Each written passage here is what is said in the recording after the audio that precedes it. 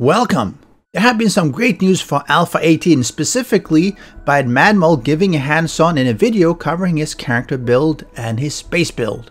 And as part of that, I've gone through and pulled out the most important information that was shared, at least from my view, and a number of things that I think are of note to discuss. It does look like Alpha 18 release is drawing very near, and Madmole putting so much time into the game and playing it extensively, bugs are being whittled down, and overall it just looks smooth and improved from Alpha 17. And whether it drops the middle or late September, that's anybody's guess, but I think that's the time frame of what to expect. So today I'm going to cover the following. 1. Firstly, pocket crafting for inventory expansion. Secondly, crafting is now unlocked by perk or schematics. 3. Garage doors. There's going to be retracting a new one and automatic door with electricity. There's a new furniture helper that is being used for crafting, so you don't have to craft it individually and then stockpile it and try to place it down. Tools, armor, weapons now have weapon parts, armor parts, and tool parts as part of the crafting. A little bit unclear how all that works, but at least that's what's there. We have some new farm boxes for farming, and of course we have the spiked knuckle melee. So hope you enjoyed this. Make sure you leave a like, subscribe, and comment and discuss in this section below. Are you excited for Alpha 18 coming out soon? I don't know why it doesn't say complete, but anyway. So I'm heavily armored, and my stats, I'm level 62, so I've got 161 health. You gain a level, or 1 health and 1 stamina every time you level now on Alpha 18. So that's a new thing. You no longer gain health and stamina based on your perks. It's based on level, so extra health, extra stamina, and I think that's good. It just sort of smoothens it out, so we don't have to buy that. So I think that's a nice change. I think to make it easier, and you have that for the food and water, of course, as well. Whoa. But you'll notice I've got completely no encumbrance. That's because of the mods that I have in my clothing. So if you look at my character here, I've got a shirt, and I've got this one here takes 2 off your encumbrance, and I've got these on all my clothing, my pants and my shirt. I have these pockets. So with 2 ranks of pack mule, and then these encumbrance mods, and then the pocket mods on my armor, somewhere. Here we go. Triple storage, that removes 3. I'm encumbrance free with only a strength rating of 2.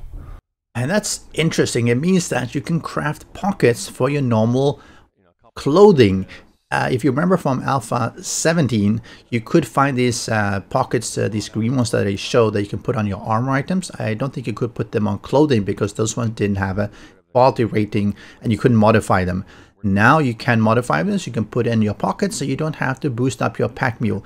Now, whether this is going to be balanced or not, because it might be that you feel that, hey, why should I waste my points on pack mule, especially going all the way up to 5, if I can just craft a few pockets and I'm good to go anyway.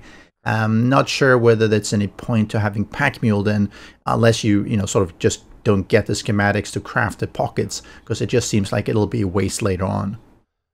You don't need strength now to get rid of encumbrance. There's ways around that, and we're designing the whole game to be that way. We're probably not going to be 100% there in Alpha 18. There's more things we'd like to do, but we've got a lot of it in. You can unlock recipes with, you don't need to, all these intellect perks, all this stuff that you want to craft here.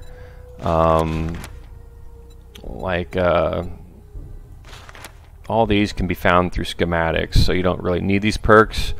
I had no luck, or the schematic wasn't in at the time when I started this game, so it's kind of like, screw it, I'm gonna buy it.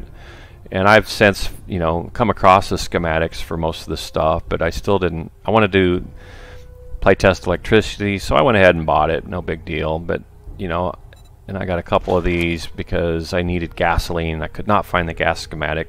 And that's a big change from the previous versions. Now, the crafting and unlocks have gone from being just randomly finding a book to being entirely experienced perk bot. And now it seems like they are mixing and doing a sort of a dual progression. You can unlock these recipes through either perking up, which you get from leveling up, and of course experience, or you can do it from looting and finding the schematics. And that's really interesting because a huge change. And you see that with electrician perk, you do get some additional bonuses for unlocking the perk as well. I mean, you have faster crafting, you have faster at workbenches, and even XP for trap kills. So I think they're trying to keep the perk relevant even if you have the schematic, so that it's not like you just find the schematic and you actually, the perk is entirely wasted. And I think he mentioned that, you know, they might not be all the way there for Alpha 18, but that seems to be where they're going. And I think that's a nice way of doing it, so that if you really want it quickly, you unlock the perk, you get some extra bonuses. If you don't, for some things you don't care so much, maybe you find the schematic and you craft it that way, but you don't have all the bonuses. It's not as effective because you sort of haven't learned all the basics of it. You sort of just read it and got a rudimentary understanding of how to craft it. And I think that's a good way of doing it. Yeah, there's my garage. I'll get to that. Let's do this. Let's just do the tour this way instead. There's my garage. I don't have the power door yet. I haven't found that. This is actually metal. This is a temp texture, but this is going to be a metal garage door. And you saw that one, a retracting garage door. I think that's awesome. And apparently there's a version that is a powered one, meaning you can use electricity to open and close it. And that's really nice. And I hope we get that for hatches and doors as well. That would be cool. Another thing that you might have noticed is that they had, Madmole walked by some of the lights. So we are getting back more of the electricity lights that we had, I guess, in Alpha 16. Whereas in Alpha 17 we had the simple light and that was it, and that one is really boring. So I'm really happy that we're getting back more variety even in lights, because they shine light differently. They don't all shine the same way. Some are directed. Well, of course you had the spotlight, but some of the lights are a little bit more directed, or some are a bit more dispersed in sort of a certain shape, or just in general like the light, the simple light. So it's nice to get that back. We need more of these things back. Don't remove things, please. Add on, don't remove the old things. You don't craft boxes anymore. You craft the furniture helper. I don't know where I've got one at. There it is. So this little helper guy, you craft this out of nails and wood, and it's whatever you want it to be. So this is a helper block, and if I want to put up a beer sign, you know, I don't have any cold beer, and maybe I got some warm beer in here. But anyway, I could, like, you know, put this guy up or whatever. I can change it to any of these shapes. This is all made through the helper menu, so you don't need to craft all this. Oh, I can even make a little doghouse. That's awesome. So that's really a big thing when it comes to building. And you might have recalled I covered the shape menu, and I think they're using the same way here as a furniture helper. So you don't craft the individual furniture, you craft this furniture block that you then turn into, through the shape menu, into whatever furniture you want to have. So I think that's really, really good. I mean, some nails and some wood, and it means that you don't have to pre-craft everything. You just make these general blocks and you go to where you want to put it down, you try it out, you get the outline, and then you put it down. And you don't end up with a lot of things that you don't need in boxes here and there, or scrapping it again. And I think that's really, really nice. You could imagine this being expanded for a lot of other blocks and decorations, maybe even for lights. Maybe you have 10 different lights, you craft one generic light, one generic lamp, and then it's only when you put it down that you select which shape you want to have. John, oh, there we go. M60 power. I didn't even know I had those. What? How many? 4. So if I scrap these, I'll get 3 out of each one of these. That'd be 7, 10. That's close. I need, I think, 15 for crafting a blue M60 after I unlock the last tier. So I might craft myself an M60 if I don't find a better one here, and scrap these 2 guys and a few more, and one more or whatever. I don't know, or parts I find. Interesting. It seems now that you need to find the various weapon parts, or scrapping the guns, in order to craft more guns. And he didn't really go into the mechanics there, except, you know, you need 15 to craft the new M60 LMG. That seems to be a new thing. I mean, we've gone from the earlier alphas where you find this, you know, the barrel, you find the stock, you find the frame, and you put it together, to Alpha 17 where you were crafting it from nothing, just using some steel and springs and mechanical parts by unlocking a perk. but now it looks like you need the actual gun parts, and mixing that with crafting and putting it together into the full item. And I think that's nice. I think it simplifies having to get individual parts like the barrel, but also makes it a little bit more complex than just having some steel and some springs. And it's a little bit more logical that maybe you scrap down some items you used up to put it together at a new gun. So it's a nice addition. And a bit later, we're going to see Madmole showing this also being the case when you craft armor. So you require armor parts to craft. And whether you can craft these parts yourself or not, whether you have to loot them or buy them at trader, not clear. But I think at least it's a pretty big change from how it's been previously. I don't even have all steel armor. If you look at my guy here, he's still got an iron helmet, an iron leg armor. I just can't find steel and the parts. I need steel armor parts to craft steel armor, so I don't really have much of that. Yeah, right there. I've got 10.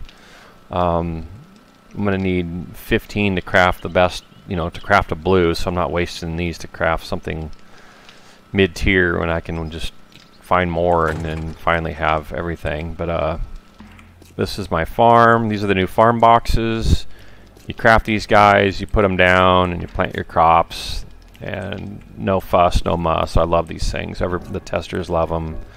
They're just great. When I first saw this, I was wondering, it's like, is he putting like wooden plates on the side to make it look nicer? But how does it get the dirt sort of to spread out nicely? Because otherwise you normally get this gap. And this is really, really nice. It's been a problem. I mean, most people will have some planter boxes or, well, planter areas in their base where they put some of the crops, even if they don't have a full farm there. Some people have that as well. I mean, I always have on top of my buildings or near the windows, I will have something similar, but it looks weird. It looks messy. So having these planter boxes, I think will just make it nice. It looks a lot better, tidier, and that just makes your building more enjoyable. So, oh look, a little wandering horde. All right, I wasn't planning on doing any combat. Oh, damn it.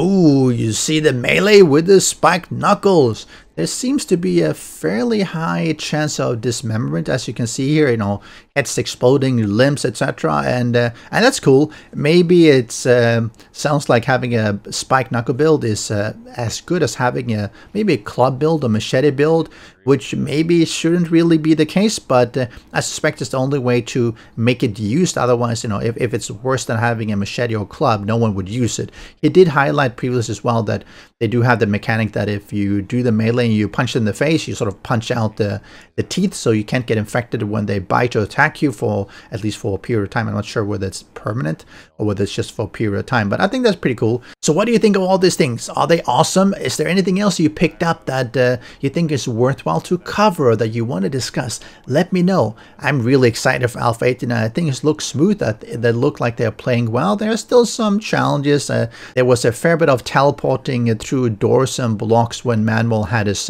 Blood Moon Horde, but I'm sure they can fix these things as well. Hopefully we get to see more from Madmole of other features that he's covering, hopefully in the next week or two leading up to release. I'll catch you next time. Special thanks to the great patrons supporting the channel. If you would like to join the vetted community and support these videos, do follow the Patreon link.